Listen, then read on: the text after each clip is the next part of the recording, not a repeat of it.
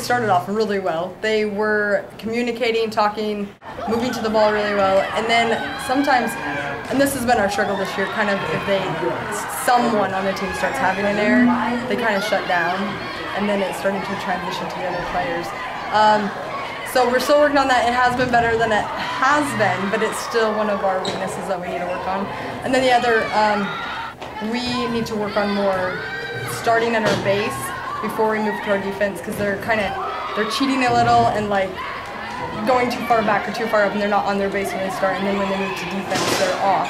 So that's been hurting us in this game. And serving kind of hurt today, which usually is our strength. So, but they're all little things that we can work on, turn back around, and I think going in, hopefully we have one more preseason. I think after we can work out these bugs, I think we can go into region really strong. Some of our strengths were, we were really scrappy. When we were up and going, nothing was hitting the floor. They were going for every ball.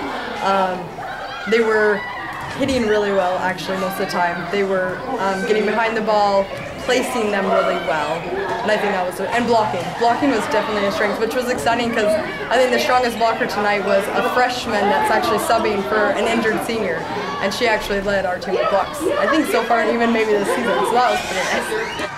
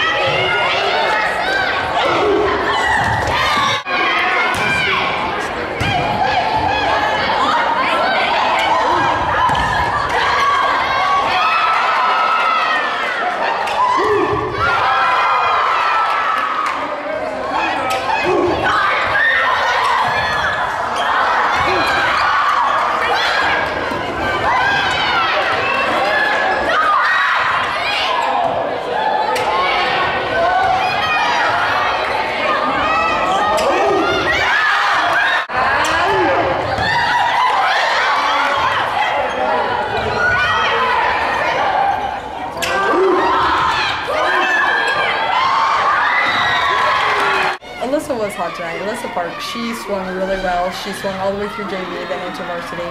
Didn't slow down at all. She was one of the team leaders on the floor, staying really positive with all the girls when they got down. And so Alyssa was a great team leader tonight.